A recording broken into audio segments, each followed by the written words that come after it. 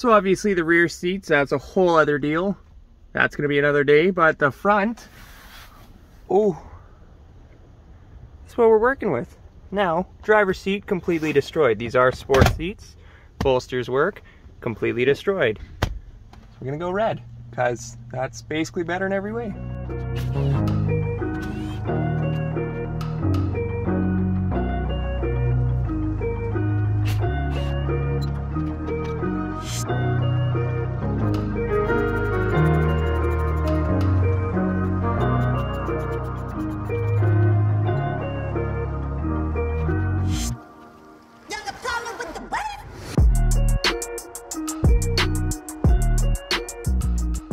Well, we're going at this with absolutely no wiring diagrams.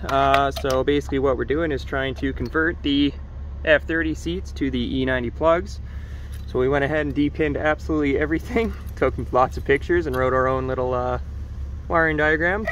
And then, because again, no wiring diagram, I didn't want to confuse the buckles, so I just unbolted those, pulled the wires out, and swapped them between the seats. So, as far as it goes now, we didn't want to basically plug things in if I didn't know where they were going, so this is the only wire I wasn't confident on. So we basically slid the pins back in where they should have gone. You basically have to remove this tab and you can slide each of these plugs out and then repin them from there and basically put them back where I got them from, slid them all back where they were. They have little arrows on the actual cartridges. Leaving this one out till I confirm I know what it is and get a wiring diagram, but for now, we have our plugs in using the E90 harness. And, key's not in, right on. Putting the key in. We do have power and adjustments, so this is actually usable. I don't know if I have bolsters or heated seats as of yet, but that is the F30 seat module.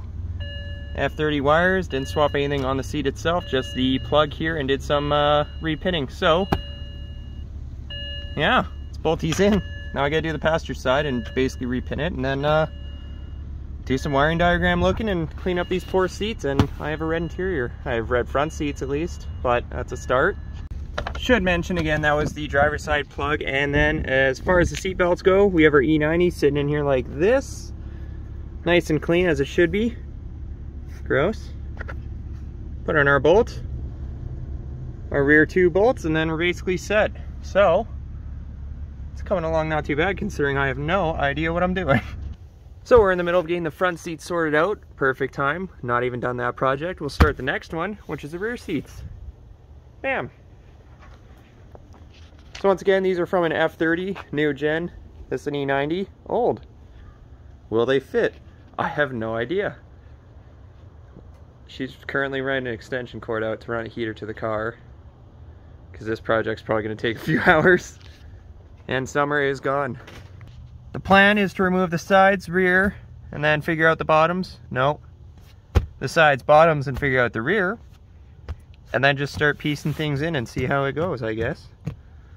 And if not, this is my daily and I have to drive it to work with no rear seats, and it'll probably be much louder, so fingers crossed on this one.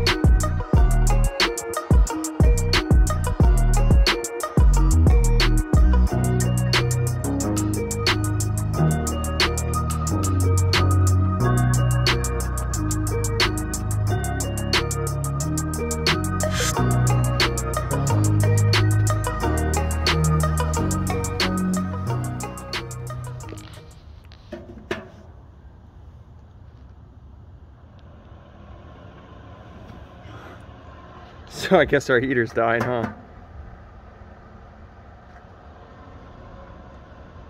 It's good. It's pretty cold out.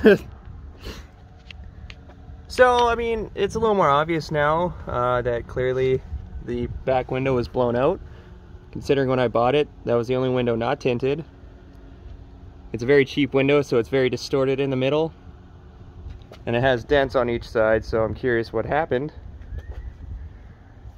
I guess most importantly, they also pinched the defroster ribbon cable inside of the urethane that they used to set the window in, so I'm glad I overpaid for this vehicle.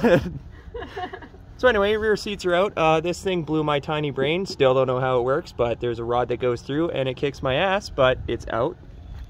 So, no! Come on, little buddy. Don't die on me.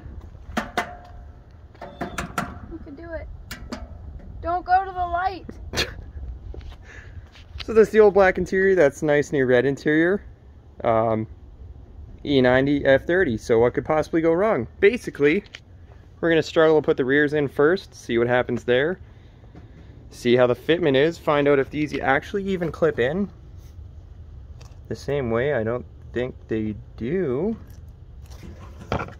And then go from there and find out whether or not I had a good purchase or not. So, backs first, toss them in, see what happens.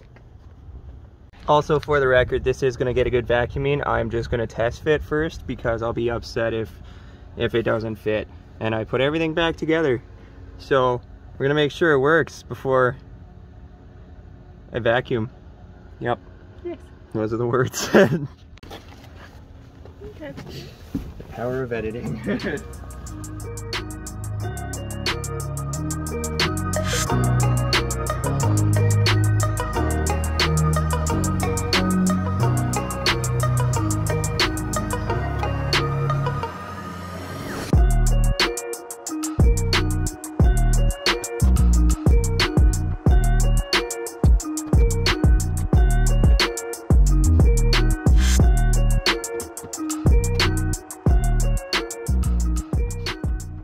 Okay, so going into this blind, super difficult. Now, knowing what I know, super not difficult, but we're also not done, but super not bad. So, seats are latched. Oh, that's gonna take me another 20 minutes to figure out, but seats are latched, so that's cool. They're in the back, probably the most difficult part. Yeah. So, I brought a drill out. We were ready to drill things. I had hammers and pry bars, ready to hammer and pry bar things. Get out of here, go away, shoo.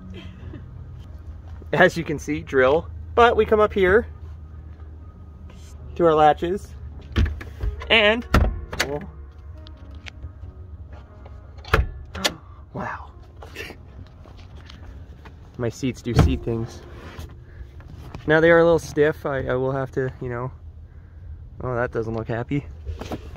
Probably have some adjustments to do, but they do work. They fold down, everything's working out. Not easy with one hand.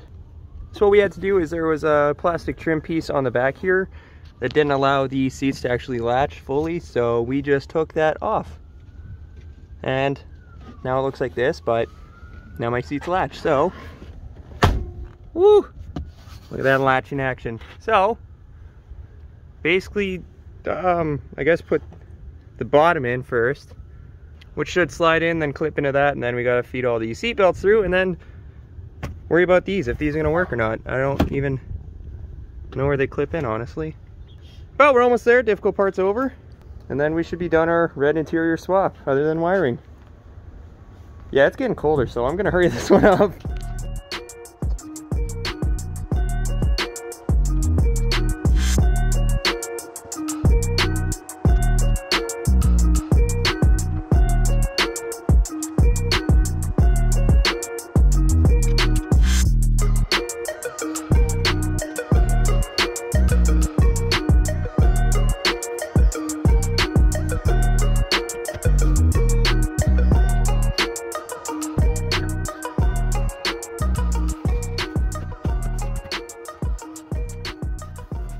Whew, we're done. That's it. So as far as it goes, you zoom out here. So these panels only have the center clip up here holding them in, and then it has a little metal piece on the side that guides it, and then there's one in here that's just totally useless on the E90. So only 2 out of 3 clips are actually holding these side bolsters in, but haven't had any issues. They sit pretty nice.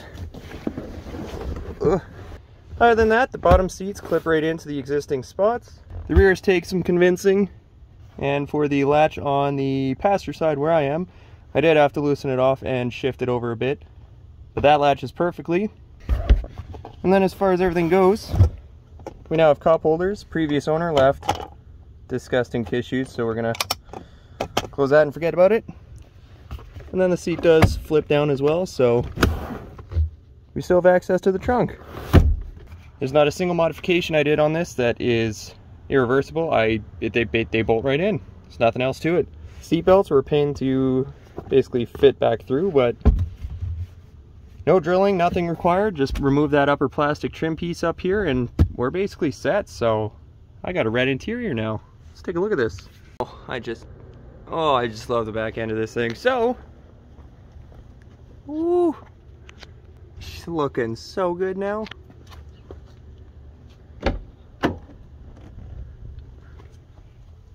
Oh, I'm so happy with this. So, rear seats looking really good. We have a little bit of indents we're gonna have to heat and rub out, make those look nice.